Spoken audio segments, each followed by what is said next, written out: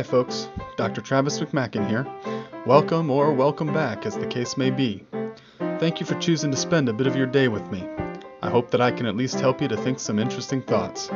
I'll be back with you in a moment after the music ends.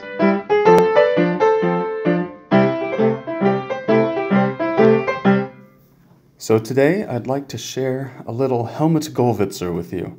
The other night I was sitting up late reading, as I am wont to do, and I came to the end of this essay of Gollwitzer's that I've read many times before, and the conclusion just struck me to such an extent that I wanted to share it with you all. It's got some great stories in it, and it's got some really good food for thought as well. This is the last couple of pages of Gollwitzer's essay on the Kingdom of God and Socialism. It's translated in George Hunsinger's Karl Barth and Radical Politics. I'm reading from the second edition of that work, and it appears on pages 83 through 85, the section I'm going to read. And I'm just going to dive right in and allow you all to bask in Gollwitzer's thinking here about Barth and to draw your own conclusions. So here we go. So this whole essay is about the place of socialism in Barth's thought. So here's Gollwitzer. We can no longer pose these questions to Barth. We can no longer ask him why the Sophenville clarity indeed continued through these admittedly clear signs, yet not with the same open participation in socialist praxis, so that a controversy about what he meant could then arise. We did not ask him when we were still able to ask him. We did not ask him then because the same historical causes were at work in us, which discredited the socialist movement and led it astray into resignation about the possibilities of socialist efforts, and even into downplaying the present class structure. And I'm going to pause there just to comment that Gollwitzer in the 50s and early 60s had a bit of a reactionary moment in his own life and thinking after being a prisoner of war in Russia. And it wasn't until the late 60s that he swung back to the farther left. He had been more of a centrist and reformist capitalist through the 50s and early 60s. So going back to Gollwitzer. The questions of which we are conscious today are thus not condemnations, but rather an occasion to consider the historical conditions and limitations that affect us all, even a great and beloved teacher who was far ahead of his time and contemporaries, and who, in his perception of the one thing necessary in order to proceed creatively rather than destructively in the work to transform the world, is always still far ahead of us. In 1931, Barth presented a book to his pupil and friend Fritz Lieb with the dedication, quote, to the representative of the Third International from a representative of the Second and a Half International, end quote. At that time, Fritz Lieb was already a disillusioned representative of the Third International, and he later broke with it completely in protest against Stalinism. As Marquardt has shown in his dedication, Barth was light-heartedly saying not that he indeed stood on the left, though somewhat less to the left than Lieb, but that at bottom he held an even more leftist position.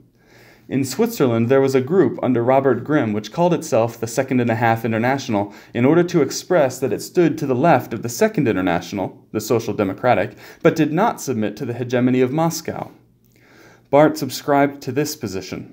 When, during the same period, he joined the SPD, provoked by an account of the Dane affair by Gottfried Traub in Eiser and Blatter, I expressed my scorn to him about this lame gesture, but he asked in that case just where one could go if one no longer wanted to remain merely a political spectator, since the Communist Party was out of the question for me as well. He then allied himself with a left-wing circle within the Bonn SPD. A year before that, he had once greeted me as I was stepping into the house with the praise, quote, Herr Gollwitzer, I was told that yesterday evening you stood in an assembly and sang the Internationale. You are making great progress, end quote. During the severe depression of the first days of the 1933 summer semester, he contradicted every optimism that the Nazi government would soon be just as ruined by mismanagement as the previous governments. To him, it was clear that we were facing the ominous result of a long German history. As we listened together at Karl Ludwig Schmidt's to the radio broadcast of Hitler's Tempelhof field speech, On the evening of May 1st, 1933, some were of the opinion that the German workers would not tolerate the destruction of their unions and that before too long they would be forced to mobilize. Barth maintained to the contrary, quote, "You forget the enormous power of a totalitarian state, and you forget that they are German workers. They will gladly fall in line." End quote. In the next weeks, we urged him to break his silence about political and church political events. Some freedom still existed. We were not yet accustomed to the oppression. He procrastinated. He had no inclination. Then he wrote a long manuscript. One evening he read it to Charlotte von Kirschbaum and Helmut Traub. Traub relates that it was a completely political and unprecedentedly sharp manifesto. The two listeners immediately responded that it would be impossible to publish.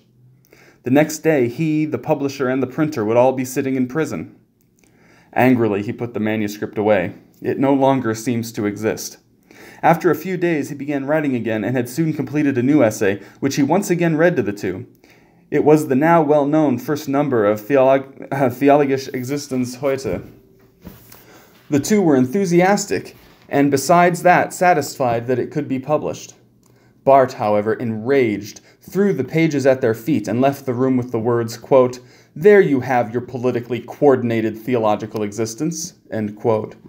And just as an editorial note that Hunsinger gives us, the words that what we have there translated as politically coordinated is gleichgeschaltete, and the slogan, the noun form of that, Gleichschaltung, was political coordination. It was a slogan of the Nazi regime about coordinating all areas of German life with the Nazi regime. So Barth is making a very direct political reference there.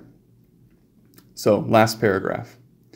This incident from his life serves as a commentary on the conviction expressed in the foreword to Church Dogmatics 1:1, quote, that we cannot reach the clarifications, especially in the broad field of politics, which are necessary today and to which theology might have a word to say, as indeed it ought to have a word to say to them, without having previously reached those comprehensive clarifications in theology and about theology itself with which we should be concerned here, end quote.